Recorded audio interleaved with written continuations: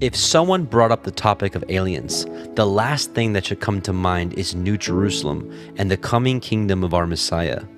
The topic of extraterrestrials surfaces thoughts of flying saucers, little green men, invasions, abductions, and much more. Over the past 120 years, Hollywood has been busy at work forming the minds of the masses through media. Little did we know, they are preparing the world to reject and fight against our Messiah city that will come down from above. Seems far-fetched, however, stay with us, and I think you may see the agenda at hand.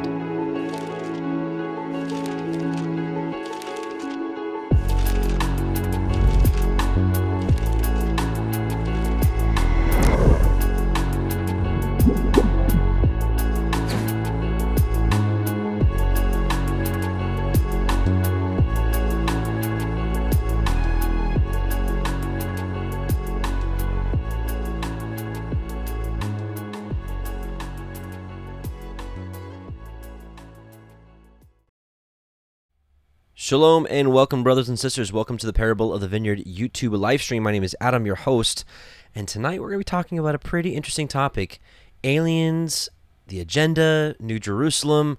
And if you listen to the introduction, you kind of understand where I'm going with this. I believe there's a real reason for the Hollywood alien agenda. Why, since 1902, they've been, well, preparing the world for an alien invasion. It kind of sounds crazy, right?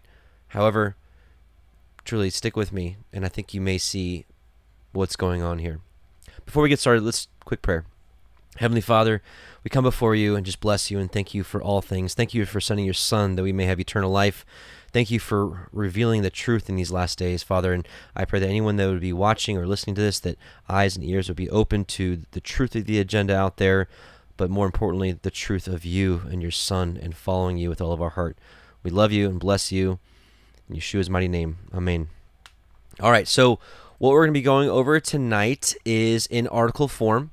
It's going to be at parableofthevineyard.com. I'll leave it as a link in the description box and as a pinned comment below. That way, if you want to go back and review some of the scripture or some of the references that I've used, you can go back and do that. Or if you just want to study this whole thing at your own pace, everything we're going to be covering tonight is going to be here in this article, minus a few comments from myself here and there as we go through it. So with that being said, let's get started. Let's talk about the real alien agenda, because I'm here to tell you that all these movies and TV shows that are made are not just for money and for your entertainment. So this was the introduction. We don't have to read that again. So aliens. So let's talk about predictive programming. Before we begin, we need to start here. Many of you are already aware of this tactic called predictive programming. However, just in case you are new, predictive programming is the way that the enemy likes to conduct its own version of prophecy and beliefs. 9/11 is a perfect example of it. So here's some of the subliminal messaging that was put forth in movies and TV shows and media in general to kind of desensitize and prepare the public for what was going to happen. Look at the years of these things in these movies, right? 93, 94, 97, 83, 76. Look at these different things and how it's the same thing being shown, just kind of preparing and really prophesying to the people. I mean, look at that one. Come on. I mean, look at that one. Really? I remember watching this too. Any case, this was a big one, right? 9/11. Anyways, they also conditioned the minds over the years with the current crisis, or actually, as the time of this study, this thing is kind of going away for now. Who knows? But this movie was like a perfect example. This movie Contagion is about a virus that starts in Hong Kong and plagues the whole world. This thing here, it becomes the savior, and that's kind of the story, how it played out here. And they've been prepping people for this for years with all kinds of movies about pandemics, plagues, those kind of things. So mass media, news, television, movies, books, and even music and more have been shaping societal changes over the past few centuries. What you see and hear goes into your thoughts. Thoughts become words. Words become actions. This is literally Satan's tool to lead the world astray and to have people believe things his way. So this is how the enemy works, right? This is mass media. Through media, movies, TV, books, false flag operations, they are able to desensitize the public and prepare them for societal changes. When the enemy controls what the people believe, they control the narrative as well. This is going to play into the whole alien agenda. Before we begin, I do not endorse nor do I encourage watching any Hollywood television or movies. In fact, I would recommend staying far away from them. If one is to watch anything, much discretion is required. Movies and TV shows have been the most effective way of brainwashing you. Only if you are fully grounded in your walk and faith would I even venture to watch, even for investigative purposes. Regardless, the enemy is very crafty about wanting to gain a foothold in your life through your eyes and ears or any chink in your armor, so beware. And I'm here to tell you, I believe I'm pretty firm in my walk. I watched a few things. I hadn't watched movies in years, and I watched a few movies leading up to this, and I just did not miss them. It was just like icky. So anyways, we'll talk about that a little bit later regarding like Eternal. I watched Eternals, and I was just like, man, can I have my 3 hours back? Anyways, the alien agenda, right? Why? Why would Hollywood even care about our Messiah's kingdom, right? So what we're going to put together here is why the alien agenda and what this has to do with our Messiah's kingdom. You may think it's completely unrelated. Stick with me, please. And I saw the beast and the kings of the earth, and just to back up, we know in Revelation 13 that the dragon, Satan, gave power to the beast. So the beast is literally his kingdom. And I saw the beast and the kings of the earth and their armies gathered together to make war against him that sat on the horse and against his army. We know who sits on the horse. It's our Messiah. That was Revelation 19:19. So think about it. Satan and the beast, his system, his kingdom, is able to literally get the entire world to fight, or at least attempt to fight, our Messiah and his kingdom. Did you ever wonder how the devil would be able to trick the whole world into fighting against Messiah? Like literally, like how does he do that? Is it like, I mean, how could he do that? We spent quite a bit of time digging into this subject a few months ago. If you have not yet seen it, after this video, I would highly recommend it. It's called The Coming War. You are the enemy. So here's a passage from 2nd Esdras, it's also known as 4th Ezra, which was included in the 1611 KJV. So for those of you out there that are like, I only believe what's in the Bible, well, I'm here to tell you this used to be in the Bible, and they took it out in the 1800s. This was considered canon and scripture until the late 1800s. Ironically, it is books like this and many others that bust wide open the coming deception. I believe our Heavenly Father allowed this to happen to bring about the end times. Because if all the people were still reading this book in churches right now, Satan wouldn't be able to fool even believers. So why? After this I looked, and behold, an innumerable multitude of men were gathered together from the four winds of heaven to make war against the man who came up out of the sea. We're going to explain who that is here in a second. And I looked, and behold, he carved out for himself a great mountain and flew upon it. In the book of Daniel chapter 2, we learn that this great mountain, this mountain cut without hands, is his kingdom. So Messiah he cut out his kingdom and flew upon it. And I tried to see the region or place from which the mountain was carved, but I could not. Why? Because it was not cut with human hands. After this I looked, and behold, all who had gathered together against him to wage war with him were much afraid, yet dared to fight. So they're like, oh, but we're still going to fight you because we think you're the enemy.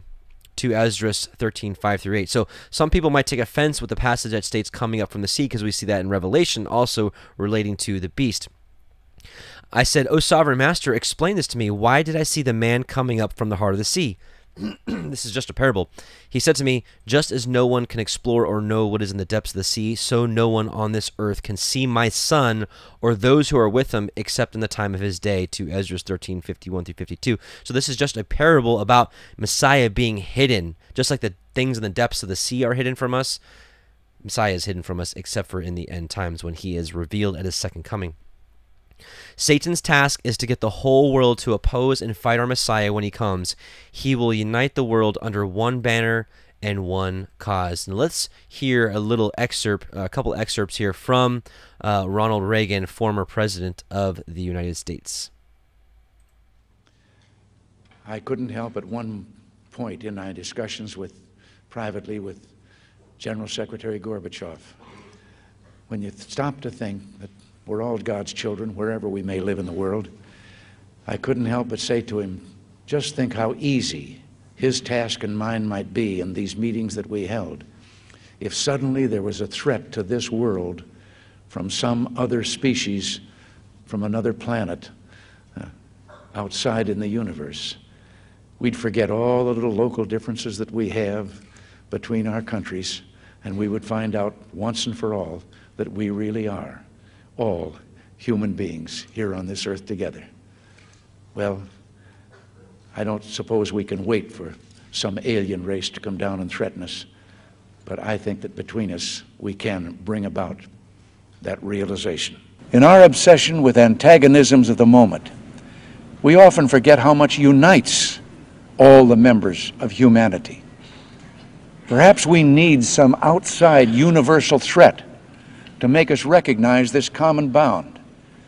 I occasionally think how quickly our differences worldwide would vanish if we were facing an alien threat from outside this world. And yet, I ask you, is not an alien force already among us? What could be more alien to the universal aspirations of our peoples than war and the threat of war? I think maybe I'd answer it this way. I keep, in my frustration sometimes, you know, actually, if you count some of the things going on in smaller countries and all, there have been about 114 wars since World War II. But I've often wondered, what if all of us in the world discovered that we were threatened by a power from outer space, from another planet?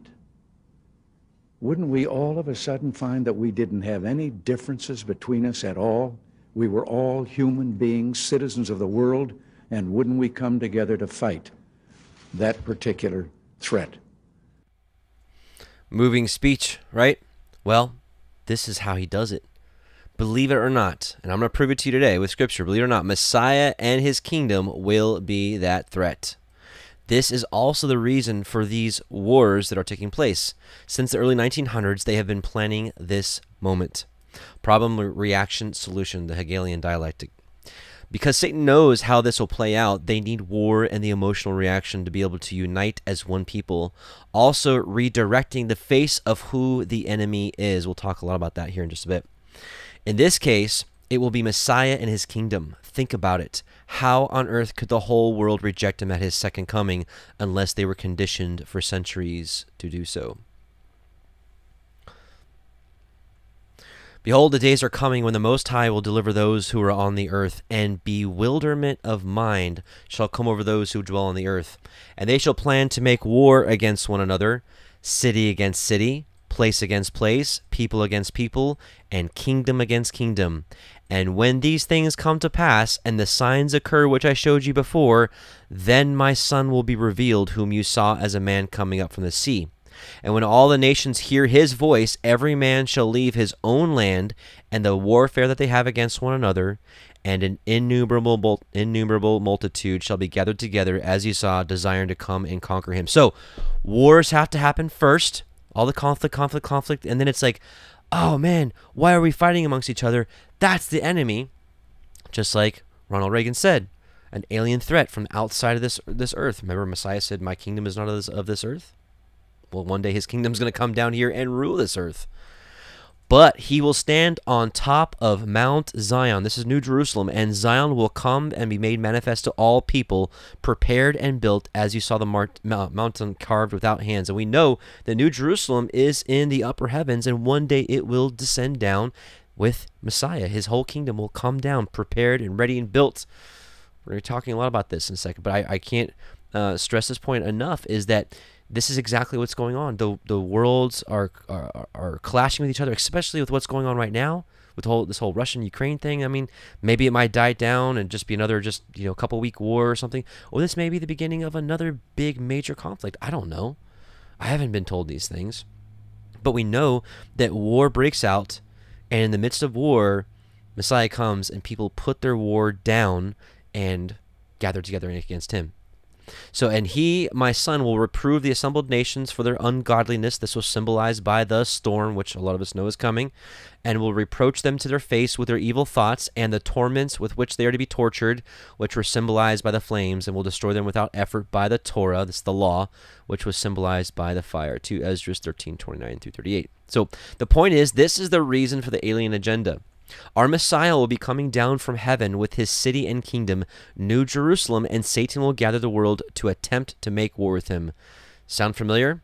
It's pretty much it's a lot of the alien agenda movies. Now, some of the alien movies, the aliens come down and they have peace and, things like that. But most of them, they're coming to take over the world, which is what our Messiah is going to do. We'll talk about that in a little bit. Right? So the world is gathering together for this globe, to be global citizens, to be one people. Right? You got people like these characters right here that are swooning the people over. Become global citizens, right? Yeah, these people are all part of the same group, same agenda. They want to unite as one, and they will use any means necessary. This is how they're going to do it. This is the Hegelian dialectic. Problem, reaction, solution. Poverty, right? No poverty. This is the sustainable goals for Agenda 2030. No poverty, zero hunger, good health and well-being, quality education, gender, all these different things. Like, these things sound nice on the front. Like who wants poverty, right? But these families that run the world, there's like a handful of families that run the world that they own like 70% of the wealth. If they wanted to end poverty, they'd give away their riches and spread the love, as they'd say, and there wouldn't be any poverty. So same thing with hunger, right? Anyways, so these things sound nice on the surface, but they create these very problems so that there's a reaction from the public, and then they then offer the solution. But the overall solution is to gather together as one people, to break down the walls, right? To become one united world. And what's that one united world going to do? Well, they're going to go against our Messiah and his kingdom. So let's talk about the agenda now. Hollywood and the circle. This is the how. This is the how they're going to get people to go against Messiah and to, well, call good evil. Messiah, good. His kingdom, good. But they're going to call it evil. So this is the how. So Hollywood and the circle. The flying saucer, right? Why would Hollywood pick a flying circle or a disc to appear from space? Perhaps to show a superior technology that surpasses our understanding of flight and aerodynamics. Or maybe there's more to the story. Nevertheless, nearly 9 out of 10 alien movies portray something circular coming to Earth to take it over by force, something our Messiah will lawfully do. Let's take a peek. I don't even know why I picked this one. This one was not really circular, but kind of. Of course, we know the flying saucer. I think, was this Prometheus? I don't remember what movie this was. You've got, of course, Armageddon, right? So this isn't necessarily an alien spaceship that's circular, but there's always portrays this circle in destruction with the Earth, right? This circle, something about this circle. This movie, was it The Arrival? So real quick, on Armageddon, after discovering that an asteroid the size of Texas is going to impact the Earth in less than a month, NASA recruits a misfit team of deep core drillers to save the planet. So it's interesting. The New Jerusalem is going to be actually much bigger than Texas, but it's it's the same narrative. A massively large object is coming in the sky to really kind of destroy the planet. I mean, the Earth. I mean, we'll talk about those scriptures. Messiah is going to come and bring judgment to this Earth. This is what they always portray the aliens to be doing. Except for movies like this, right? Movies like this, I think The Arrival, the aliens were like nice or whatever. But overall is they portray this circle coming from outer space. The Avengers series, right? These circles, the circle. Even though this doesn't really play a whole narrative in it, there's something about this circle agenda, right? There's Thanos. This is who they portray our Elohim, our God, to be. Some crazed villain, right, with his precious stones. But the circle, why always this circle? The circle. Thanos, right? This guy, Thanos, this is the big mean guy in the movie Thanos. You know, the guy that has ultimate power, time travel, invincibility, doesn't need food or water, wants to take over the world, gathers his stones, wants to destroy half the population and sit on a throne.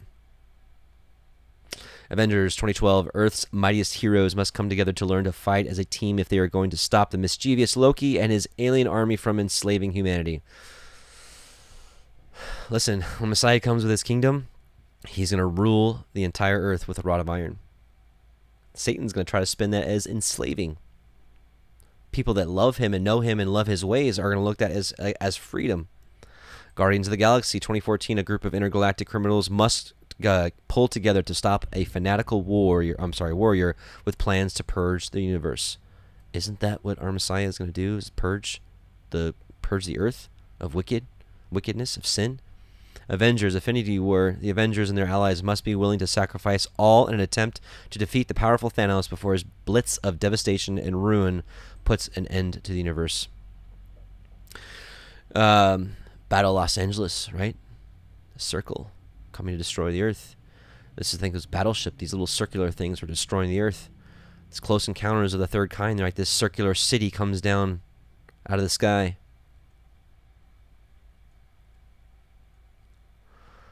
I think this is Deep Impact, right? This big circle, this wave of destruction. How about this one? I thought this was really interesting. I used to watch Star Wars, right? And how about the Death Star? The Death Star, right? It has a throne room. It's known as the Planet Killer.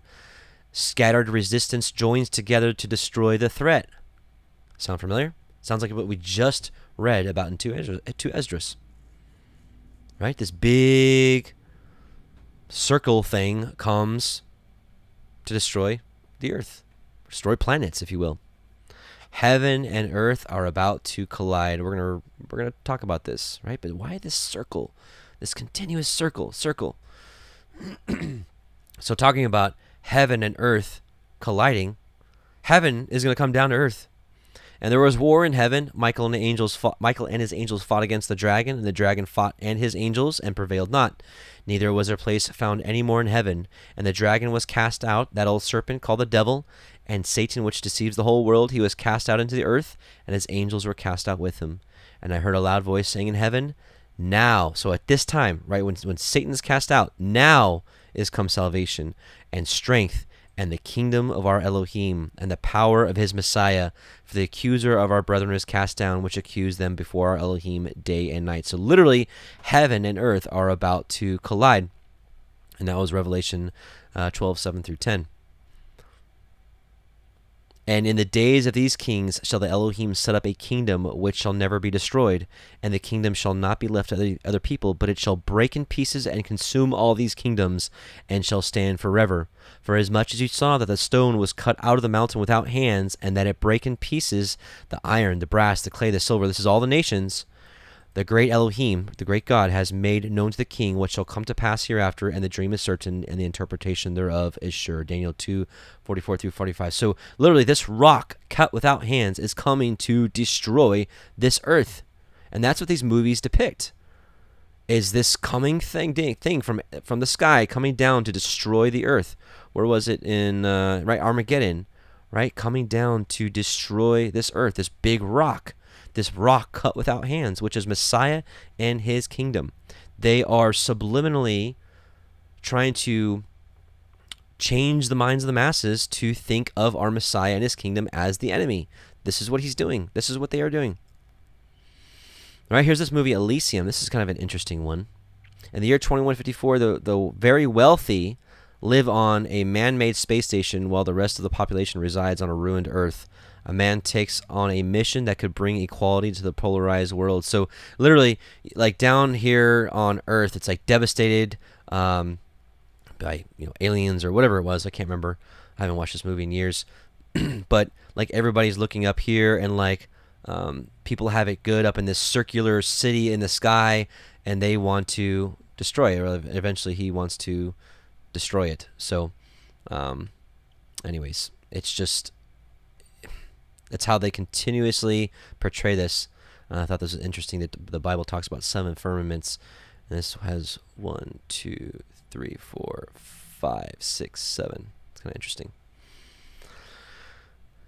And there was given unto him a mouth speaking great things and blasphemies, and power was given unto him to continue 42 months. And he opened his mouth in blasphemy against Elohim, against God, to blaspheme his name and his tabernacle and them that dwell in heaven. His tabernacle is literally heaven. It comes down to earth. Revelation 13:5-6. And that's what they do in these movies. They're like, oh, look, there's the enemy. Let's get it. Right? There's the enemy. Oh, there's the enemy. Let's get it. Right? There's the enemy. Let's get it. Why this circle? Why the circle? Or this dome-looking thing? Why the circle? Why the circle? Why the circle? Right? Independence Day. This is like their go-to script for, I believe, what's going to go down. Right? This city or this mothership comes out of the sky in fire and flaming fire in the clouds. On July 2nd, communication systems worldwide are sent into chaos by a strange atmospheric interference, what people will call probably an EMP. It is soon learned by the military that a number of enormous objects are on a collision course with Earth. At first thought to be meteors, they are later revealed to be gigantic spacecraft piloted by a mysterious alien species. After attempts to communicate with the aliens go nowhere, David Levinson, an ex-scientist turned cable technician, discovers that the aliens are going to attack major points around the globe in less than a day. On July 3rd, the aliens are all but obliterate New York, Los Angeles, and Washington, as well as Paris, London, Houston, and Moscow. The survivors are set out in convoys towards Area 51, a strange government testing ground, where it is rumored the military has captured alien spacecraft of their own. The survivors devise a plan to fight back against the enslaving aliens. Right? There it is again, enslaving aliens. And July 4th becomes the day humanity will fight for its freedom. July 4th is their Independence Day. So it's interesting that in this movie you see that all the nations kind of like get together, like, hey, let's join in together. You know, we have one common enemy. Let's plan together and let's do this. Let's fight them. Right? And every time you see this circle. And he that overcomes and keeps my works unto the end, to him will I give power over the nations, and he shall rule them with a rod of iron, as the vessels of a potter shall they be broken to shivers, even as I received of my Father. Revelation 2:26-27. Again, when Messiah comes, he's going to shatter the nations. He's going to destroy the nations. And then he's going to rule it with a rod of iron, and the people that are with him, that overcome and have faith and obedience, they're going to be with him. But these movies try to spin that as enslavement. Right? We don't want to be ruled by you. Right? Why this circle? Why these circles? For behold, Yahweh will come with fire, and his chariots with a whirlwind, to render his anger with fury, and his rebuke with flames of fire. For by fire and by his sword will Yahweh plead with all flesh, and the slain of Yahweh shall be many. Isaiah 66:15-16. Right? When he comes, it's going to be with fire, right? And vengeance. What these movies always show. And so they are portraying our Father and his Son and their kingdom as that threat.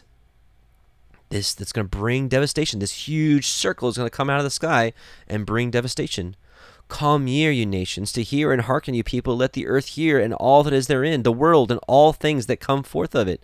For the indignation of Yahweh is upon all nations. And just in case you're new, Yahweh is just how we understand our Heavenly Father's name, what's commonly translated in the Bible as the Lord.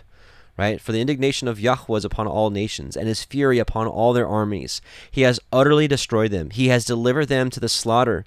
Their slain also shall be cast out, and their stink shall come up out of their carcasses, and the mountains shall be melted with their blood. Listen, this is what's going to happen. Our Heavenly Father has given us ample time to repent, to believe, to obey, to be on the right side of things when all this goes down. But these movies portray these aliens as psychotic, villain, psychopaths. Right?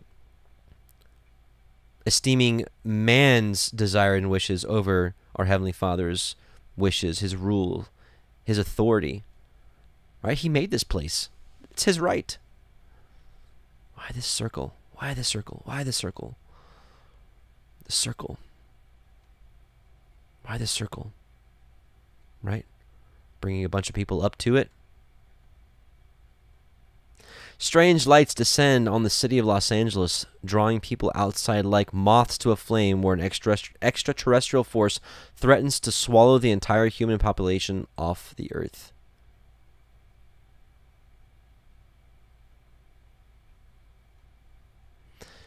The fear of Yahweh is the beginning of knowledge, but fools despise wisdom and instruction. Why the circle?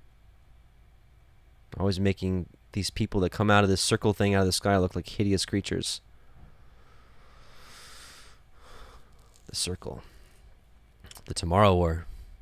You know, that movie where the evil aliens work 6 days and rest on the 7th? That's right. The aliens have a Sabbath day. Neither let the son of the stranger that has joined himself to Yahweh speak, saying, Yahweh has utterly separated me from his people.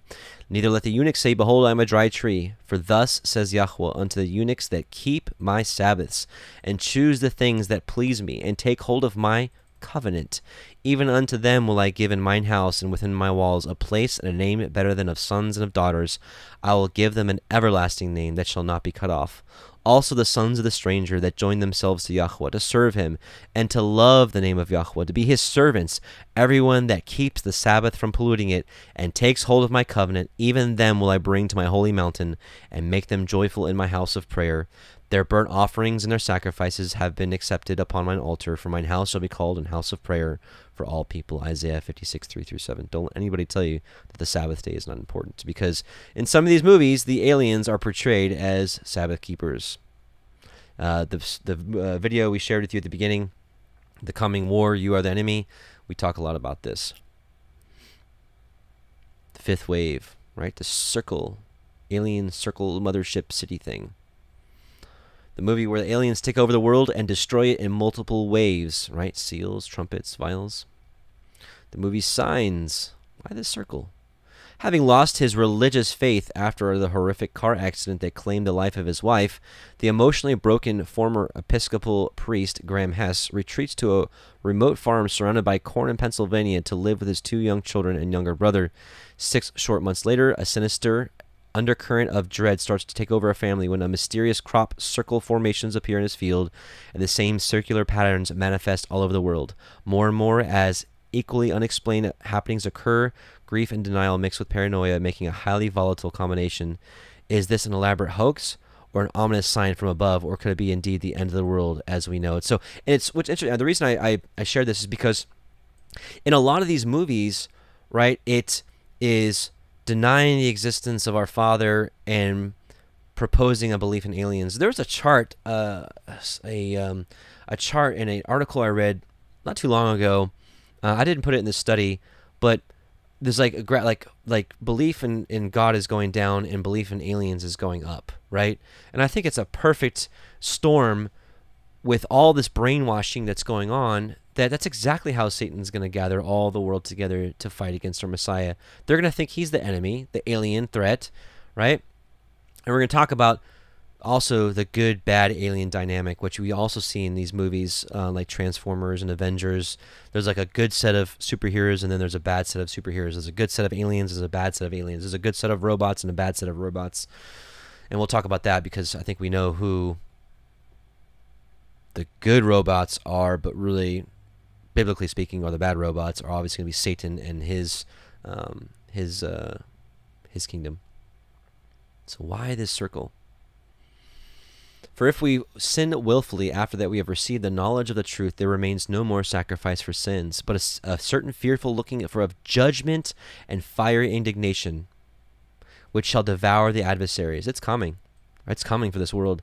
He that despised Moses' law died without mercy under 2 or 3 witnesses. Of how much sore punishment, suppose ye, shall he be thought worthy, who has trodden under foot the Son of Elohim, the Son of God, our Messiah, and has counted the blood of the covenant wherewith he was sanctified an unholy thing, and has done despite unto the Spirit of grace? For we know him that said, Vengeance belongs unto me, I will recompense, right? Our Heavenly Father will repay, says Yahweh. And again, Yahweh shall judge his people.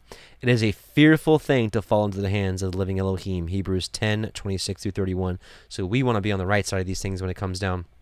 Anybody ever play this game? Boy, I spent a lot of my life playing this game, Halo, the whole series. So it's even in video games, right? Why this circle? Super Soldier John 1:17. I wonder what that verse is. That's the one that goes right before no one has seen Elohim. Anyways, Master Chief of the United Nations Space Command must battle a genocidal alien race known as the Covenant. Is that just a coincidence? Must battle a genocidal alien race known as the Covenant following his violent crash landing on Halo, an ancient and mysterious ring world. The Covenant is ran by prophets.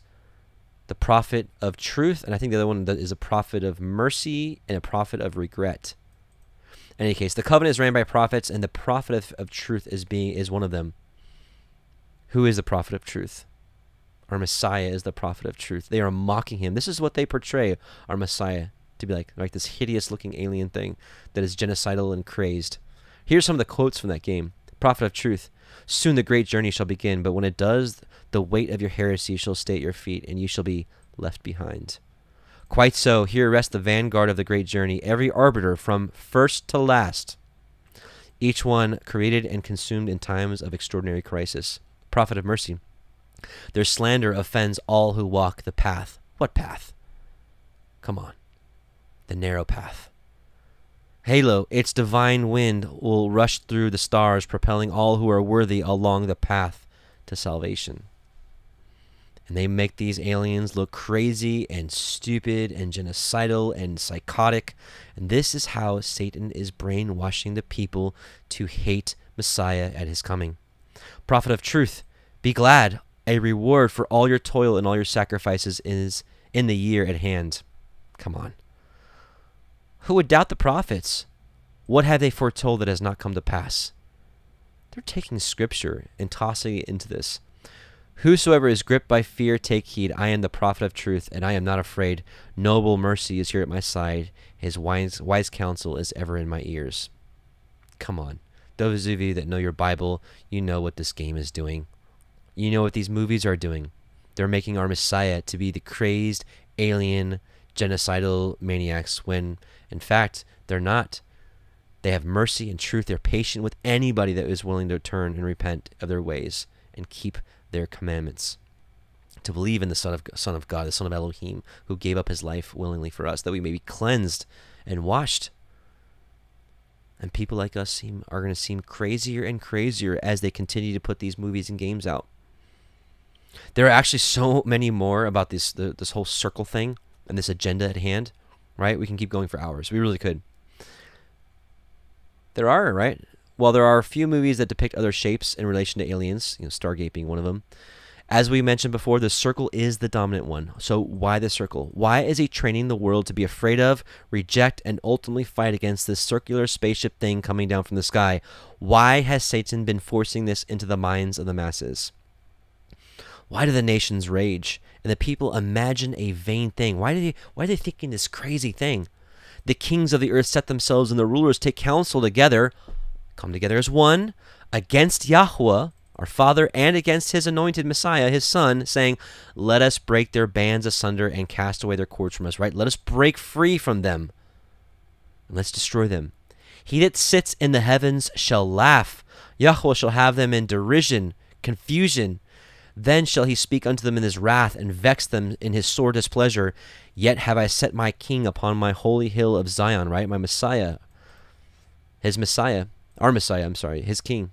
Wait, our king. His son, our Messiah. I will declare the decree. Yahweh has said unto me, you are my son. This day I have begotten you. Ask of me, and I shall give you the heathen, or the nations, for your inheritance, and the uttermost parts of the earth for your possession. Right? And that's what all these movies tend to do, is they think that they're alien threats coming to enslave the human population. You shall break them with a rod of iron. You shall dash them in pieces like a potter's vessel. Just like all these alien movies depict. They come down and destroy. And you know what? He isn't to come down and destroy. Because that is the judgment that's the righteous judgment coming upon this earth. That was Psalm 2, 1-9. So now let's talk about really the why. Why this circle? Why all the brainwashing of this circle mothership coming out of the sky? The shape of New Jerusalem. If you search New Jerusalem, you'll likely have results like this, right? Cube, Cube City, Cube City, Cube City. Well, this is like Disneyland Cube City. I don't know why that's there. But right, Square, Cube City, Cube City, Cube City. At this point, regardless of where you are in your walk, you probably realize that most of what has been taught over the past 120 years is false on purpose. Likewise, I do believe that the true shape of New Jerusalem has also been veiled over the centuries. Why the cube? And the city lies foursquare. Right, there it is, right? And the length is as large as the breadth. And he measured the city with the reed, 12,000 furlongs, 1,500 miles. The length and the breadth and the height of it are equal.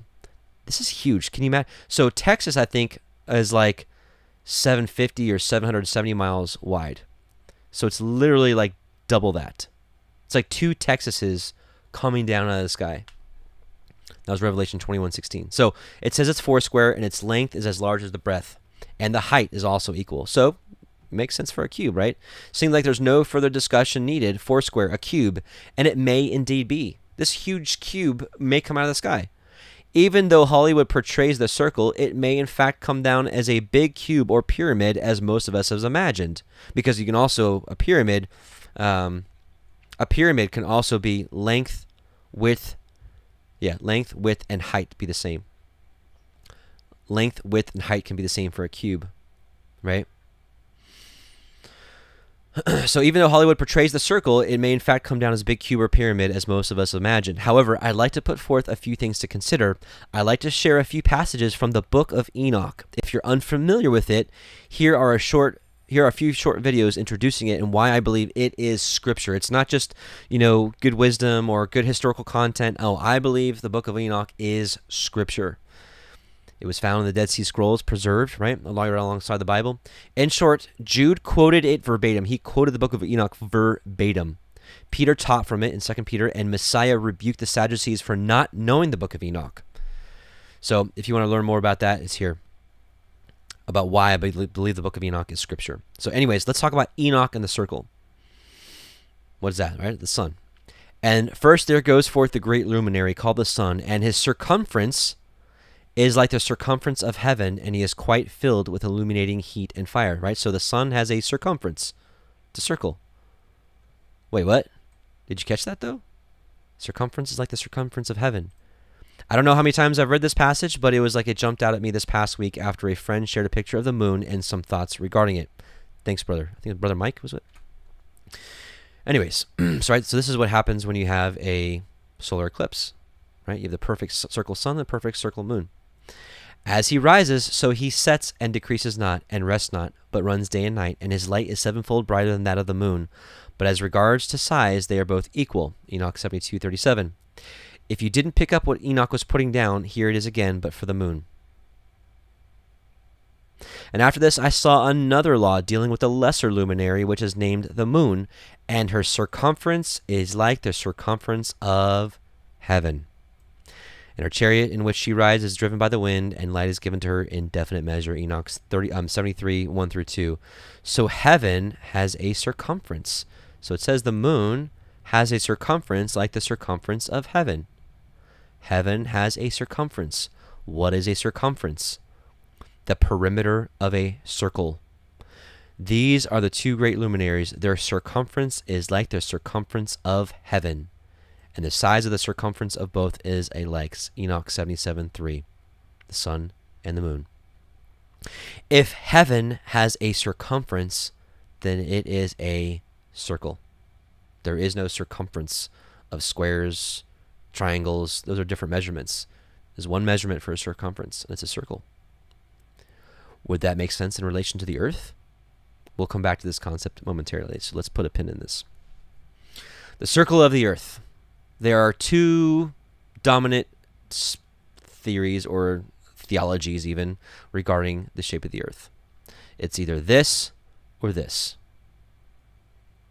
It is he who sits above the circle of the earth, and its inhabitants are like grasshoppers who stretches out the heavens like a curtain and spreads them like a tent to dwell in.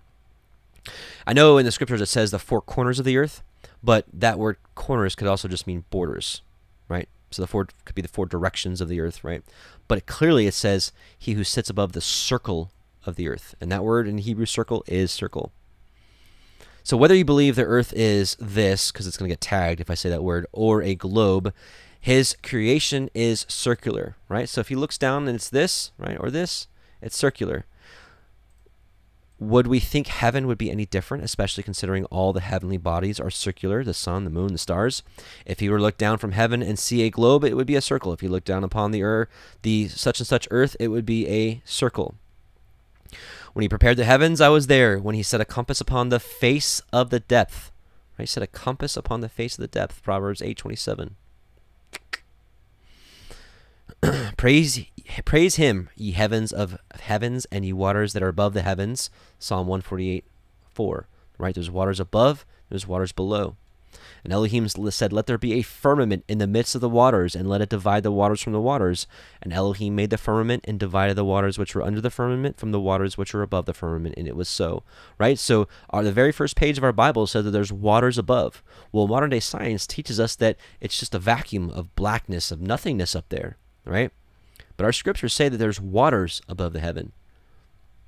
And that there's something called a firmament that divides the waters above from the waters below. Firmament. This is the Hebrew word rakia, firmament. Extended surface, solid, right? It's solid, expanse, firmament. Flat as base, support, firmament of the vault of heaven supporting the waters above, considered by Hebrews as solid and supporting waters above. The firmament, apparently visible arch of the sky, firmament.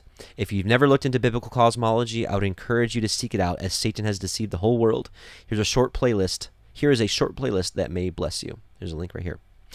We won't be digging into that today. We're not going to be getting into biblical cosmology today. The point is, heaven and earth are both circles. So why would New Jerusalem be a cube or a pyramid? Right? Here's a little picture of, was this Revelation 4, gathering around the throne? And round about the throne were 24 seats, and upon the seats I saw 24 elders sitting, clothed in white raiment, and they had on their heads crowns of gold. Revelation 4:4. Here's the Greek word for, let's see. Of course, my internet's not doing very well. Is it up? Nope. Camper life. Okay, we'll get back to that in a second. So, anyways, when you look at the Greek word for round about the throne, it really does mean round or circular. Let's see if I can pull it up. And my internet is just not being nice. Aha! Kiklothen. Roundabout. Roundabout from all sides. An adverb from the same such and such from the circle all around. So this word is derived from this word. Case of kuklos, a ring, a cycle, roundabout, in a circle, right? A ring, a circle. So literally, the throne room is circular. So it seems that so much of his creation is circular or arched. What about the tabernacle in the wilderness? Isn't that a rectangle shape? The tabernacle. When you search the tabernacle in the wilderness, you'll almost always come up with this shoebox shape. Right? This is like the standard. Is that the truth? Perhaps. However, after finding the research done by an engineer and brother in the faith by the name of Andrew Hoy, I believe it's highly possible that it may have been a dome tent, much like the earth, a dome firmament. As many of us are digging into the word and realizing lies have been perpetrated regarding the truth of our walk of faith and obedience, Andrew took it even further. I'll leave you links for all his material if you decide to look into it further. The first to present his case sounds right, until another comes along and examines him. Proverbs 18:17. So here's a link for his website, for his YouTube channel, and here's the specific video where I found him with Rob Skiba, right here. If the tabernacle was a circular dome, which, hey, I think he presents an excellent case, but what do I know? I'm definitely not an engineer, so I don't know. If the tabernacle was a circular dome, Satan would have many reasons to cover it up, much like he does with the very earth that we live on. So, New Jerusalem dimensions. 1,500 miles by 1,500 miles, right? Wide, length, and width, right?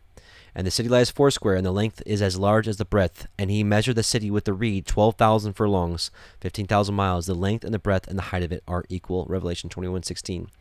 The book of Revelation tells us New Jerusalem measures 1,500 miles for its length and width and height. The image above makes sense and works. So does this. So imagine, so that's that same square from up here. But now if we put a circle in it, we can get the same length and width, can we not? What about height? Right, here's your standard cube. It could be 1,500 miles by 1,500 miles by 1,500 miles. That makes sense. So could this.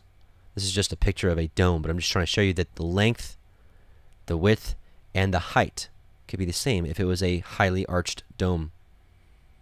Something like this, but maybe even a higher arch. It could have the same length, width, and height. The arch or dome is one of the strongest shapes in architecture. It is often debated that either the triangle or circular shape is king.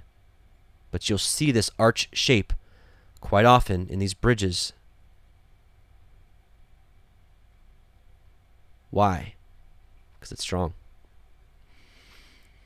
It's definitely, the arch and the triangle are definitely way stronger than a cube.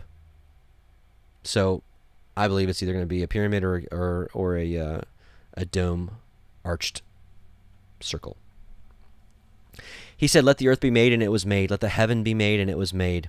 At his word the stars were fixed, and he knows the number of the stars. It is he who searches the deep and its treasures, who has measured the sea and its contents, who has enclosed the sea in the midst of the waters," right? It has an enclosure. "And by his word has suspended the earth over the water, who has spread out the heaven like an arch and founded it upon the waters."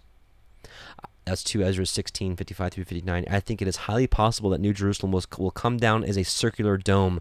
If this is the case, this is why I believe media is pitching the evil circle city / mothership agenda. Right? Why this big circle comes out of the sky. After all, think about the typical narrative in these movies. Independence Day is a perfect example. A huge alien mothership comes to destroy the world and take it over. The people of the earth put down their differences and unite to destroy the common enemy. Our Messiah will be coming down with his city out of heaven to take over the earth, as it is his right.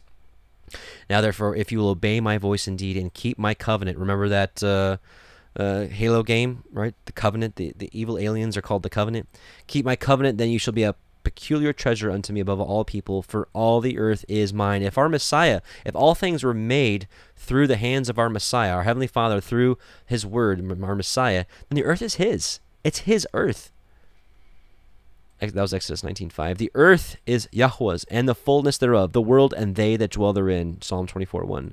"He will be coming with fire and vengeance, as it is the righteous judgment of Yahweh our Father.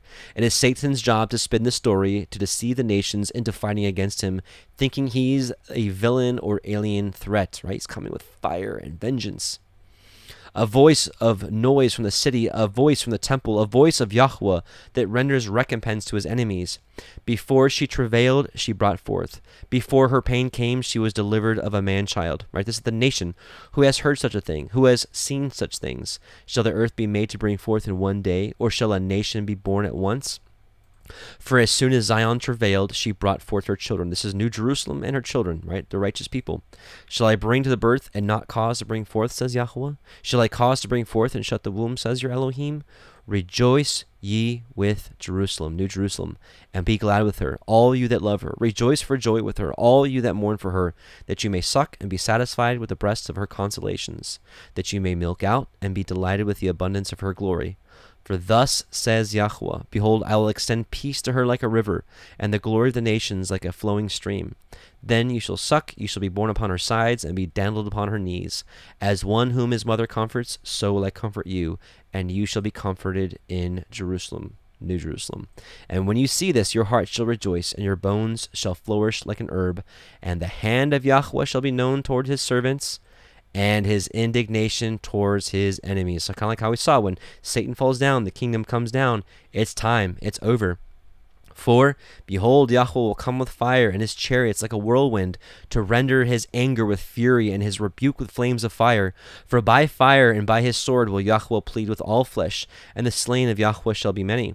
They that sanctify themselves and purify themselves in the gardens behind one tree in the midst, eating swine's flesh, pork, and the abomination and the mouse shall be consumed together. This is prophetic. This hasn't happened yet. He hasn't come and destroyed all the nations yet. When he's coming, he says he's going to destroy people that eat pork. You may have been taught all your life that everything is clean. You can eat whatever you want. I really wish I would have left some resources here for you. But I'll try to leave a link in the description box for that as well. If, in case I don't, search 119 Ministries, Acts chapter 10. Or 119 Ministries, all foods clean. Any case. So they'll be consumed together. For I know their works and their thoughts that shall come, that I will gather all nations and tongues, and they shall come and see my glory. Isaiah 66, 6 through 18. In this passage, we see the return of our King with his kingdom, New Jerusalem. At the same time, he miraculously gathers his people to his kingdom. This will be visible to all the nations and will be bigger than the first Exodus event. See Jeremiah 16 and 23. To the world, this will provoke thoughts of alien abductions. I don't know what this exactly is going to look like. I don't know if it's going to look like this, but this big circular city that's going to come out of the sky is going to gather people together before the destruction comes. Is it going to look like this? I don't know. Like that? I don't know. Is it going to look like this? Maybe. It's always portrayed as something you wouldn't want happening to you. Think about it, right? This could be the real reason for Project Bluebeam. We'll talk about that a little bit later, maybe. A counter-narrative to the actual event, maybe.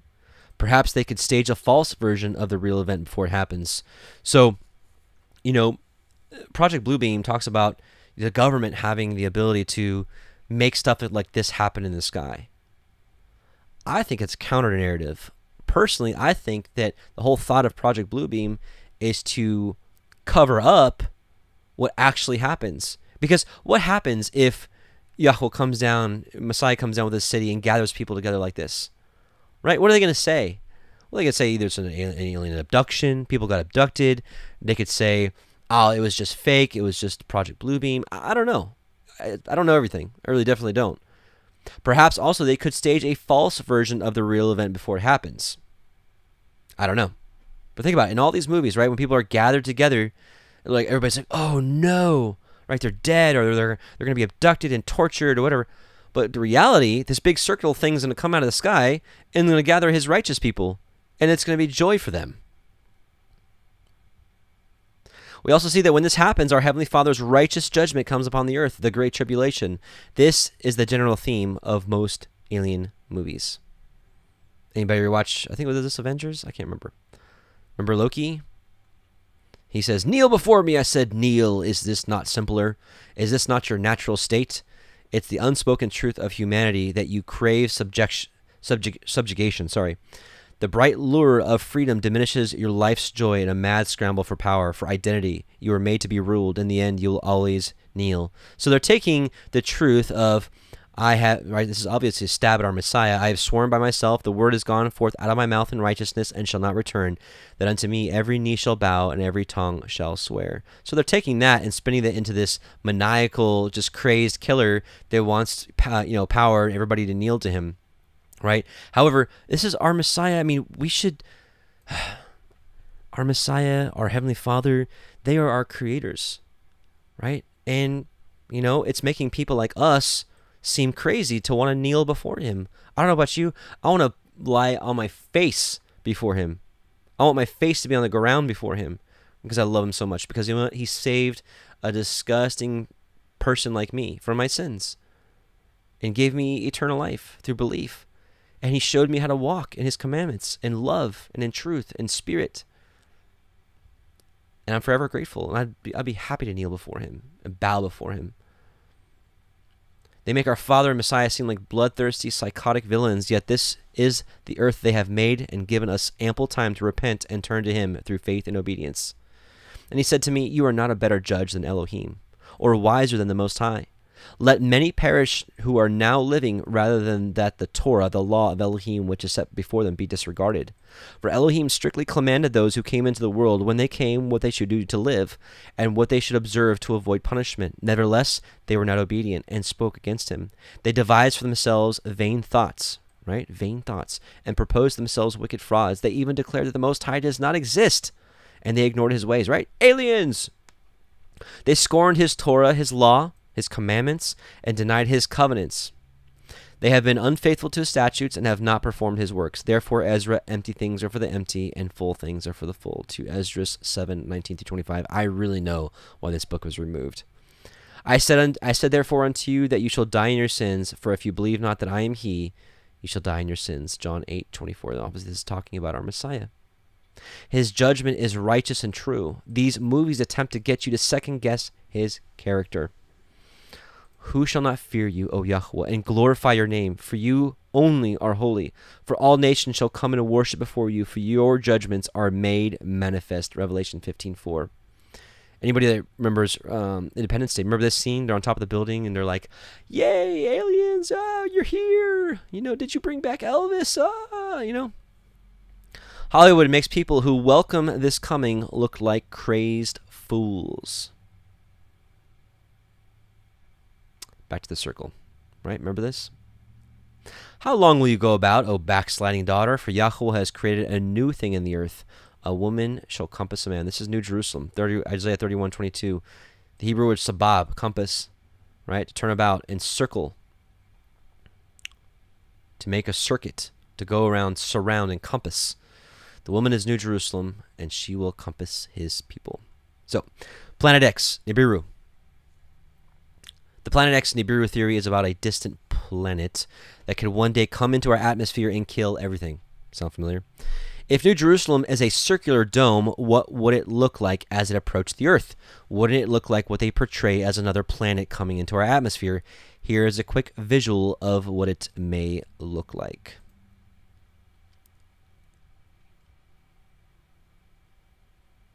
Let's see, where is it?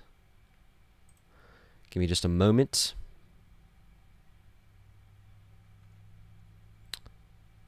I think this is it.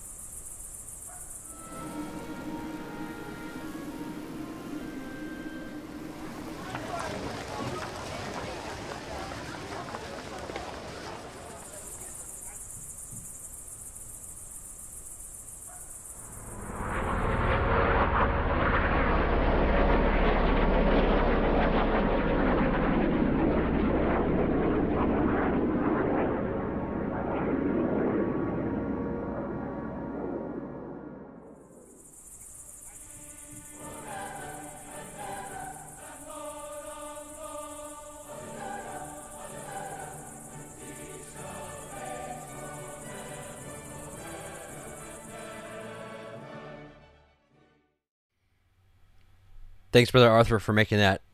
We were talking about Arthur's graphic designer that helps me with a lot of stuff behind the scenes. In any case, we were talking about this, and it's like, what would New Jerusalem, if it was circular, let's just hypothesize, if it was circular, what would it look like as it approached in the earth? And maybe that's just an idea of what it may look like, and maybe that's why we see, you know, things like this, and right, perhaps this is also the reason Planet X or Nibiru is perpetrated. If a circled dome descends from above, it could be mistaken or passed off as another planet coming into our atmosphere, right? It's moving into our atmosphere, right? Remember the Death Star, right? Remember this thing in Star Wars? Wouldn't it be like the Death Star? Would New Jerusalem could be passed off as like a Death Star enemy? This big circular thing that comes into our atmosphere that has a throne room that wants to take over the planet and you know, destroy many of the sinful inhabitants. I don't know. Heaven and earth are about to collide, right? Maybe it looked like something like that coming in, with this big heavenly body. I looked, and lo, a lamb stood on Mount Zion, and with him 144,000, having his father's name written in their foreheads. Mount Zion is New Jerusalem, right? When Messiah comes down with his city and kingdom, one of the first things we see is the destruction of Mystery Babylon. Some people believe Mystery Babylon is America, some London, others Rome. Some believe it's a city up in the sky. Here is why I believe it's Jerusalem. How, honestly, regardless of where it is, can you imagine what the world will think when a big city comes down from above and destroys an entire city or state or country or territory? Remember Ronald Reagan's words? I occasionally think how quickly our differences worldwide would vanish if we were facing an alien threat from outside this world. So here's a few verses later in Revelation 14 when we see Messiah on top of Mount Zion with 144,000, saying with a loud voice, "Fear Elohim and give glory to him, for the hour of his judgment is come. And worship him that made heaven and earth and the sea and the fountains of waters." And there followed another angel saying, "Babylon is fallen, that great city, because she made all nations drink of the wine of the wrath of her fornication." Revelation 14:7-8. For my current understanding and opinion, the fall of Mystery Babylon will be the catalyst used to unite the world together. Let's talk about Revelation 18 and Babylon, or the fall thereof. After these things I saw another angel come down from heaven, having great power, and the earth was lightened with his glory. Revelation 18:1. If an angelic type of person or creature or Elohim God were to come down and light the whole earth with his glory, who do you think this would be? This is the same scene as this. And I saw another mighty angel come down from heaven, clothed with a cloud, and a rainbow was upon his head, and his face was as it were the sun, and his feet as pillars of fire. Let's be honest with each other. This is talking about our Messiah. And he had in his hand a little book open, which only he could open in Revelation chapter 5. And he set his right foot upon the sea, and his left foot upon the earth, and cried with a loud voice, as when a lion roars. Lion of the tribe of Judah. And when he had cried, 7 thunders uttered their voices, and when the 7 thunders had uttered their voices, I was about to write, and I heard a voice from heaven saying unto me, Seal up those things which the 7 thunders uttered, and write them not. And the angel which I saw stand upon the sea and upon the earth lifted up his hand to heaven, and swore by him that lives forever and ever, who created heaven and the things that are therein, and the earth and the things that are therein are, and the sea and the things which are therein, that there should be time no longer. Time's up. Revelation 10:1-6. Time's up. Remember Independence Day? When the aliens had communicated that a certain time, Earth is over. Right? And he had, this guy had a countdown sequence, and when the timer went to 0, he said, time's up. And literally seconds later, destruction started happening on the earth. So our Messiah is going to stand up and say, time is up. Vengeance is here. So what was this scene depicting? For I lift up my hand to heaven. Remember we saw that? I lifted up his hand to heaven. For I lift up my hand to heaven, and I say, I live forever. If I whet my glittering sword, and mine hand take hold of judgment, I will render vengeance to my enemies, and will reward them that hate me. I will make mine arrows drunk with blood, and my sword shall devour flesh. And that with the blood of the slain of the captives, from the beginning of revenges upon the enemy. Rejoice, O you nations, with his people, for he will avenge the blood of his servants, and will render vengeance to his adversaries, and will be merciful unto his land and unto his people. And this is what we see time and time again. When heaven comes down to earth, there's going to be goodness and joy and peace and rest for his people, and it's going to be a nightmare for the rest of the world. That was Deuteronomy 30:40-43. Now let's see this judgment. So we're going back to Revelation 18:1. So we're going now back to, and after these things I saw another angel come down from heaven, having great power, and the earth was lightened with his glory. And he cried mightily with a strong voice, saying, Babylon the great is fallen, and has become the habitation of devils, and the hold of every foul spirit, and a cage of every unclean and hateful bird. For all nations have drunk of the wine of the wrath of her fornication, and the kings of the earth have committed fornication with her, and the merchants of the earth are waxed rich through the abundance of her delicacies. And I heard another voice from heaven, saying, Come out of her, my people, that you be not partakers of her sins, and that you receive not of her plagues. For her sins have reached unto heaven, and Elohim has remembered her iniquities. Reward her even as she rewarded you, and double unto her, double according to her works, and the cup which she has filled to her double. We learn about this in Ezekiel 22-23. How much she has glorified herself and lived deliciously. So much torment and sorrow give her. For she says in her heart, I sit a queen, and am no widow, and shall see no sorrow. Therefore shall her plagues come in one day, death and mourning and famine, and she shall be utterly burned with fire. For strong is Yahweh Elohim who judges her. And now here you go. The kings of the earth who have committed fornication and lived deliciously with her shall bewail her, right, and lament with her. And they shall see the smoke of her burning, stand afar off for the fear of her torment, saying, Alas, alas, that great city Babylon, that mighty city, for in 1 hour is your judgment come. That was Revelation 18, 2 through 10. So the world's going to mourn, but his people is going to rejoice when Babylon is just annihilated, wherever it is. Whether it's Jerusalem, whether it's America, London, what if it's a ton of cities? Like in Independence Day, what if it's a bunch of cities that all act like Babylon, all at the same time? And cried when they saw the smoke of her burning, saying, What city is like unto this great city? And they cast dust on their heads, right? They're mourning and cried, weeping and wailing, saying, Alas, that great city, wherein were made rich all that had ships by the reason of her costliness. For in 1 hour is she made desolate. Rejoice over her, you heaven, and you holy apostles and prophets, for Elohim has avenged you on her. Revelation 18, 18 through 20. So why would the prophets, right, and his people rejoice? And in her, Mystery Babylon, was found the blood of the prophets and of saints and all that were slain upon the earth. Revelation 18, 24. Which land is responsible for all this? Is it Rome? Is it America? Is it London? That upon you may come all the righteous blood shed upon the earth, from the blood of righteous Abel unto the blood of Zechariah, son of Barachias, whom you killed between the temple and the altar. Verily I say unto you, all these things shall come upon this generation. O Jerusalem, Jerusalem, you that kill the prophets and stone them which are sent unto you, how often I would gather your children together, even as a hen gathers her chickens under her wings, and you would not. Matthew 23, 35 through 37. So for more on this, please see this study regarding Mystery Babylon. So what is the significance of the angel or messenger coming with a rainbow above his head? Because we saw that, right? We saw that, where was it? Right? We saw Messiah come clothed with a cloud, rainbow upon his head, and his face was as the sun, his feet as pillars of fire. So what is the significance of a rainbow upon his head? And this is all going to tie in together. I know I may be losing you here. I apologize if I am, but it's important. So what is the significance of the angel or messenger coming with a rainbow above his head? And the foundations of the wall of the city, this is New Jerusalem, were garnished with all manner of precious stones.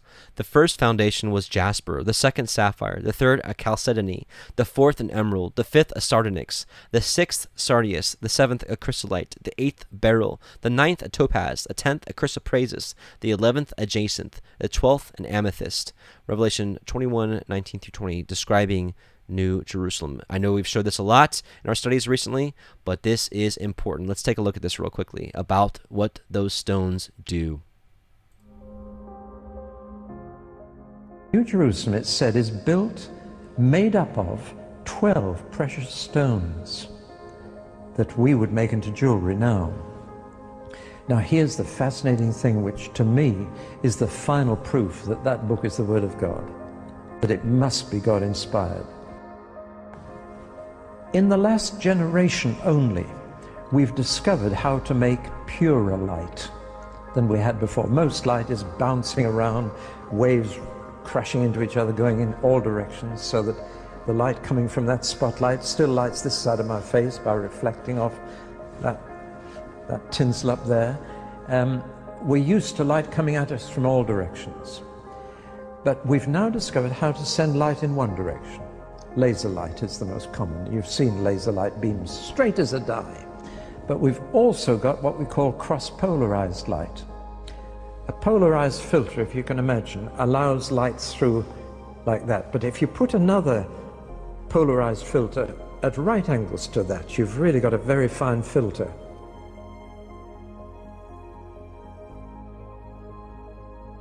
If you take sunglasses and take one lens and put it at right angles to the other, it goes even darker. It only lets very straight light through. Now, people have taken jewels and precious stones and cut a very thin slice for microscopic purposes, and then shone cross-polarized light through them to see what happens, to put it very crudely, what happens to these precious stones in pure light? And one of two entirely different things happens with every jewel. The technical term, to give you a bit of science for a moment, is anisotropic jewels and isotropic jewels. Now what happens is this. Some jewels in pure light, whatever their color to begin with, they may be red, blue or green, turn into all the colors of the rainbow and the most fantastic patterns. Other precious stones in pure light lose all their color, just go black, look like a lump of coal dust. And it's only in this generation that people have discovered this unusual property. For example, diamonds in pure light are nothing. Did you get that, ladies? They're not Did you even hear that? Diamonds, nothing. They won't be there. No, so make the most of them here. Rubies, garnets, just lose everything. Emeralds. No, they keep it. Oh, good. There are other stones that are anisotropic and go into these beautiful colors.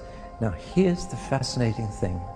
The 12 precious stones that God uses to build the New Jerusalem are all anisotropic. In pure light, they are all far more beautiful. And God doesn't touch the diamonds or the rubies. He doesn't build with them. Now, let's just put on the screen a picture of these stones. Yeah. Look at the top 12 stones on this picture, and you'll see the stones of the New Jerusalem. Look at the 4 bottom ones at the bottom of the picture, and you'll see they're black, no attraction, whatever. Now then, who knew this 2,000 years ago? No scientist knew it. Nobody knew it. John the Apostle, writing down the book of Revelation as the Lord dictated it to him, he didn't know. Nobody knew except one person in the entire universe, and he knew, and that was God himself. Where is that written exactly? Revelation 21, Right. halfway through, and you'll find all the 12 stones listed there. And you can just imagine from the picture we've seen on the screen how beautiful the New Jerusalem is going to be. No need for do-it-yourself decoration or changing rooms there. No need. The materials that God uses will be fabulous. From verse 19, 21 right. verse 19. Read them out. The first foundation was jasper, Yeah. the second sapphire, the third chalcedony, the fourth emerald, the fifth sardonyx, the sixth carnelian, the seventh chrysolite, the eighth beryl, the ninth topaz, the 10th chrysoprase, the 11th jacinth, and the 12th amethyst. No diamonds, no rubies, no garnets, because they're isotropic. Now, isn't that amazing? To me, that one thing alone would prove that the Bible was inspired by God, because nobody could have known this. They didn't know it until our generation.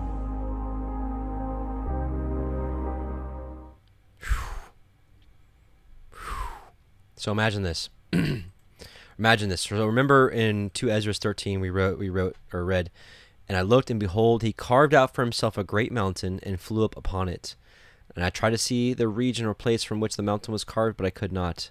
And after this I looked, and behold, all who gathered together against him to wage war with him were much afraid, yet dared to fight. So we also remember this. Let's go back here. Where is it? Let's go back right here. And after these things I saw another angel come down from heaven, having great power, and the earth was lightened with his glory. So imagine this. If we know that Messiah says that he is the light. So if these simple machines, not simple machines, but these machines that we can make on earth that were created to figure out that these 12 gemstones in New Jerusalem, when pure light was shown through them that would shine the rainbow, well, how much even more would New Jerusalem shine like a rainbow if the light of Messiah, right? If the light of Messiah was lightened with his glory, right? So the earth was lightened with his glory. So imagine the light of Messiah shining through New Jerusalem, producing the rainbow, right? So it's going to look pretty wild when he comes down. People aren't going to understand it. So this brings us to Enoch 55. And after that, the head of days repented and said, in vain have I destroyed all who dwell on the earth. And he swore by his great name. Henceforth, so from this time forward, this is talking about the flood of Noah's day, I will not do so to all who dwell on the earth. So he's like, I'm not going to destroy with the flood again. I'm not going to destroy all the people on the earth again. And I will set a sign in the heaven. This is the bow and the cloud. And this shall be a pledge of the good faith between me and them forever. This is the rainbow set in the cloud as the sign of the covenant. So long as heaven is above the earth. Everything we've learned today, the New Jerusalem is heaven. It comes down here, and when it comes down, it's going to light as a rainbow. So the Most High set this decree that he will not destroy the earth so long as heaven is above earth. And until then, he's going to set the bow in the cloud as a faithful promise. But when that day is over, he's going to come down. Because here's what's going to happen. The heaven is supposed to be rolled up like a scroll. So the arch, the firmament foundation, is going to be rolled away. That's no longer going to shine forth. I'll show you in just a second. Any case, so when the real rainbow comes down, New Jerusalem, that's when time's up. It's over. That's when he's promised to bring destruction again, or that he wouldn't destroy the whole earth until that time. The rainbow will be seen on earth until the time is up. Then the real rainbow will come down with our Messiah, bringing vengeance to his enemies and peace to his people. So here's the good, bad alien portrayal. We were talking a little bit about this earlier. I mentioned it earlier. In a lot of these movies, right? In movies like Transformers, the Avengers series, and many others, there's a set of good superhuman beings, or aliens, gods, whatever, and a set of bad ones. They typically make our Father and his Son the bad guys, of course, and make the fallen angels, the Watchers, and even Satan look like the heroes, just wanting to protect humanity from extinction. Now, I watched this movie. It's the first movie I've watched in a long time, at least a Hollywood movie, and boy, I want my 3 hours back. I just felt dirty after watching it. I'm just going to be honest with you. I don't recommend it at all. The only thing I really grasped from here is these are like the fallen angels who were here on Earth since the beginning, and all they wanted to do is teach man technology and protect them. Which is lies, of course. All they want to do is be disobedient to our Father and against his ways. And of course, here we see the circles. You know, it's just a constant barrage of circles. And in those days, the angels shall return and hurl themselves to the east upon the Parthians and the Medes, right, to cause war. Enoch 56:4. These are the Transformers movies, right, of the good robots and the bad robots. And there was war in heaven. Michael and his angel fought against the dragon, and the dragon fought and his angels and prevailed not. Neither was their place found any more in heaven. So when Messiah said, I saw Satan fall as lightning, that was prophesying. That was not a past event. This is a future event, because we know that, you know, Satan still had access in heaven, you know, with Job and accusing him and things like that. So his place won't be found anymore in heaven. And the great dragon was cast out, that old serpent called the devil and Satan, which deceives the whole world. He was cast out into the earth, and his angels were cast out with him. So when he comes down here, do you think he's going to be like, yeah, I'm the devil and these are my angels? Or what do you, come on, we're smarter than that. Of course, he's going to be the other aliens, or the good aliens, right, is what a lot of these movies portray, or the good robots, or the good intelligence, or whatever it is that wants to come here and protect us from the real big and bad enemies that's coming really soon, you know? It says he has 42 months, but that's why I believe there's this good-bad portrayal in a lot of these movies, right? The good-bad, like these Avengers, these superhuman strength.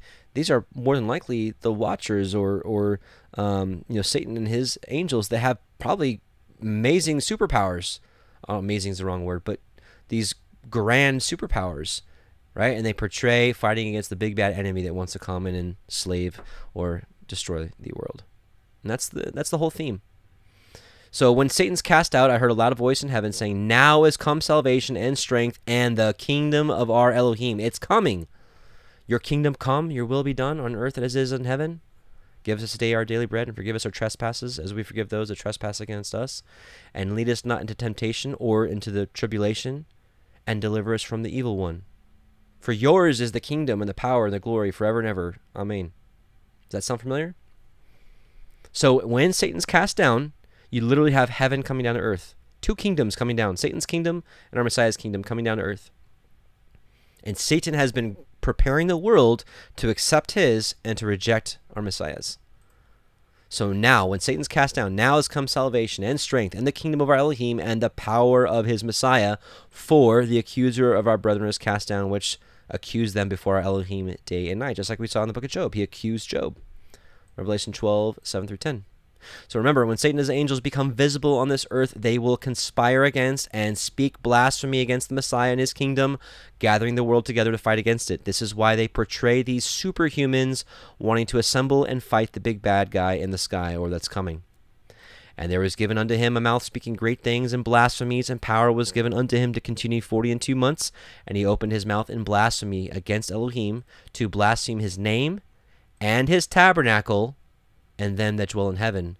The tabernacle is heaven. It's New Jerusalem. It's his kingdom, right? So they're going to say, look, there it is, the enemy. New Jerusalem is the tabernacle, right? He's going to blaspheme his tabernacle and them that dwell in heaven. And I, John, saw the holy city, New Jerusalem, coming down from Elohim out of heaven, prepared as a bride adorned for her husband. And I heard a great voice out of heaven saying, Behold, the tabernacle of Elohim is with men, and he will dwell with them, and they shall be his people, and Elohim himself shall be with them, and be their Elohim. Revelation 21, 2 through 3. Most of us have been taught that New Jerusalem comes at the end, after the 1,000-year reign. However, with much love and respect to this understanding, I believe this to be incorrect. Here are some resources for you if you'd like to test this for yourself. And when I made this a couple years ago, I still thought it was a cube. So there it is. There's a couple of videos for you to watch. So the fake alien invasion. This is Werner von Braun. WikiLeaks put forth this document sharing the words of the late Werner von Braun, an ex-Nazi scientist that the U.S. recruited after World War II, for its rocket program. Here's the transcript. I met the late Dr. Werner von Braun in early '74. At that time, von Braun was dying of cancer, but he assured me that he would live a few more years in order to tell me about the game that was being played. That game being the effort to weaponize space to control Earth from space and space itself. What was most interesting to me was a repetitive sentence that he said to me over and over again. That was the strategy, now listen to this, the strategy that was being used to educate the public and decision makers, and the scare tactics, the spin that was being put on as justification for our advanced weapon system, was based upon how we identify the enemy. The enemy at first, von Braun said, to justify our space-based weapon systems, first the Russians are going to be considered the enemy. Then terrorists would be identified. Then we were going to identify third world crazies. The next enemy was asteroids, and against asteroids we're going to build space-based weapons. And the funniest one of all was against what he called aliens, extraterrestrials. That would be the final card. And over and over and over during the 4 years that I knew him and was giving his speeches for him, he would bring up that last card. And remember, Carol, the last card is the alien card. We're going to have to build space-based weapons against aliens, and all of it, he said, is a lie. Why? It's because I think Werner von Braun may have understood our Heavenly Father in his last days. I'll share that with you in a second. Is there a possibility that powerful groups that control governments will use extraterrestrial phenomenon to deceive the masses? Given everything we've seen with false flag terrorism so far, it certainly seems plausible. And this is kind of interesting because in the last couple of years, there's lots of videos coming out of all these crazy lights in the sky. What is it? Is it the government doing it to perpetrate this, consistently perpetrate this alien agenda? Could it actually be the devil and his angels? Could it be spirits moving around in heaven? Who knows? But there's certainly an agenda at hand. It's interesting to note that Dr. von Braun made sure that Psalm 19:1 was engraved on his tombstone, signifying he knew about the truth of the firmament that our Creator made. There are no aliens or other planets with extraterrestrials. It's only Elohim with his kingdom and Satan with his. So this is Werner von Braun's tombstone, Psalm 19:1. The heavens declare the glory of Yahweh, and the firmament shows his handiwork. He was in charge of the rocket program. He found out that rockets aren't penetrating into the space because there is a dome firmament that covers it. If that sounds crazy to you, please look at that playlist that we shared earlier in this study about the biblical cosmology. Look familiar? So until this rolls up like a scroll, because this, I believe, is what allows this to actually happen. The sun, the firmament, and when it's rolled up like a scroll and heaven comes down to earth, that's no longer going to be here. This rainbow will no longer happen, but the true rainbow is going to shine forth coming down. So this may be completely unrelated, two suns, But there has been an interesting phenomenon in the skies as of late. People seem to have taken pictures portraying two suns, and it's not lens flare. Listen, I took a photography 101 class in graphic design school, so I know what I'm talking about. No, I'm just kidding. But I do know what lens flare is. And at first, I'm just like, this is just lens flare. Come on. But you look over and over, and it's just like, what is that? What is that? That's not lens flare. That's not the moon. Could somebody? Because here, that's not lens flare, but this is like that double exposure glare thing. What is that? It could be some phenomenon, but you can see here like this. I mean, maybe are all these photoshopped? I don't know. Maybe not. I'm not sure. But I just know that there's hundreds, if not thousands of these. Right? And given what we shared before,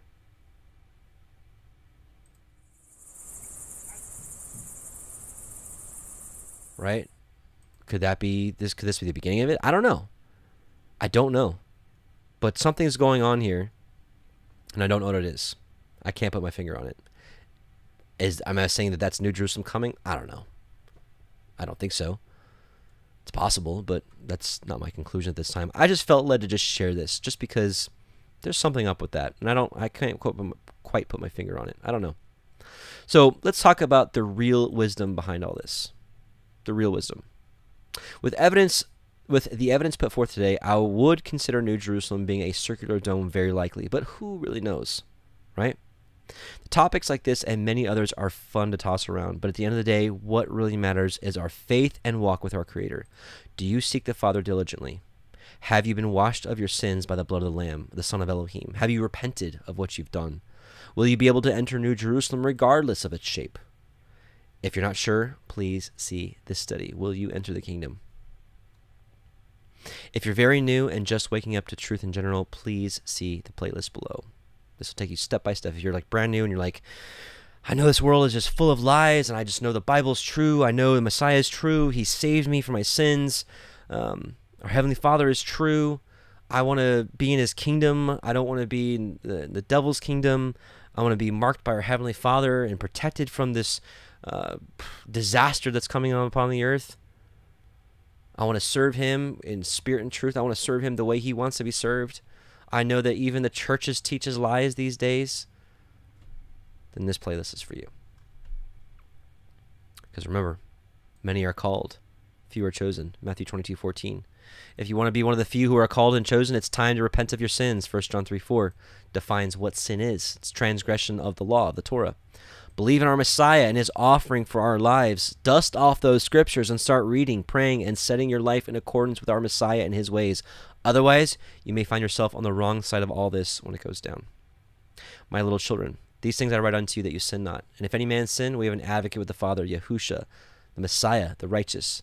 And He is the atonement for our sins, and not for ours only, but for the sins of the whole world. And hereby we do know that we know Him, if we keep His commandments. Don't let anybody lie to you. He that says, I know Him, and keeps not His commandments, is a liar, and the truth is not in him. But whosoever keeps His word, in him verily is the love of Elohim, the love of God perfected. And hereby we know that we are in Him. He that says that he lives or abides in Him ought himself also so to walk, even as He walked. And how did He walk? He walked obedient to the commandments of the Torah. I know modern day Christianity says the law is done away with and it's a burden and nobody can do it, and He did it so that we didn't have to do it, and He fulfilled it, and all these kind of things. I'm here to tell you that we've inherited lies, brothers and sisters. And if you still believe those things, please, I would encourage you to watch this playlist. They're filled with lots of short videos. A few of them are long, but some of them are short. Brethren, I write no new commandment unto you, but an old commandment which you have had from the beginning. The old commandment is the word which you have heard from the beginning. 1 John 1:1-7. So regardless of what comes upon this earth, right? It says in the book of Luke that men's hearts will fail them for fear and for looking after the things which are come upon the earth. Fear not them which kill the body, but are not able to kill the soul, but rather fear Him which is able to destroy both soul and body in hell. Matthew 10:28. Fear none but Him, brothers and sisters. May Yahweh bless you and keep you. Yahweh make His face shine upon you and be gracious unto you. Yahweh lift up His countenance upon you and give you shalom, give you peace. Shalom, brothers and sisters. I pray that you're able to learn and glean something from this. Let's end with prayer. Heavenly Father, Most High, Yahweh, we come before you in your Son, Yahushua's name, and thank you for allowing us to see truth in these last days, the truth of your Son, Messiah, the truth of your word and your goodness and your commandments, the truth of your second coming, Messiah, and how this world is going to mourn and reject you and fight against you. But your servants also will be known in that time and be protected and brought to you, Father. We pray that we are on the right side of these things, Father, because we fear you and we fear you alone. Help us to keep your ways. Open eyes and ears through this study, Father, that we, your true remnant, the true children of Israel, grafted in through faith or regrafted in through faith in Messiah, will be ready at his second coming. Father, we love you and bless you in Messiah Yahushua's name. Amen. And hallelujah, brothers and sisters. I pray that this was a blessing for you. And let's end with a song. Let's do this one. The seed of Abraham. We know that we're the seed of Abraham by faith in Messiah. Galatians 3. Shalom. Shabbat shalom.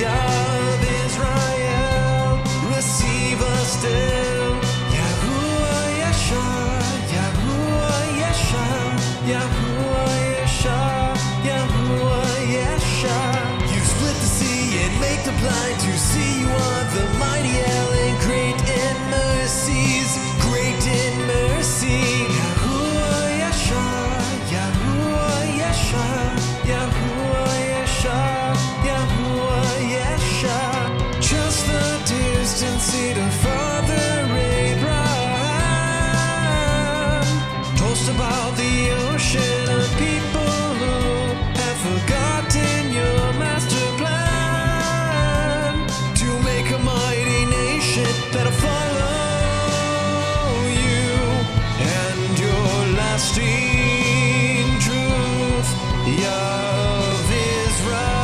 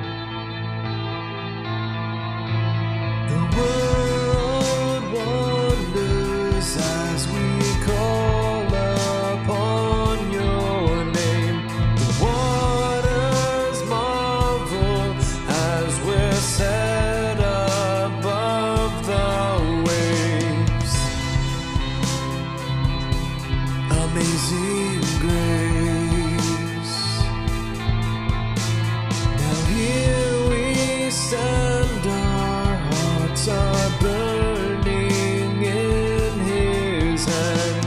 Prodigals are finally returning.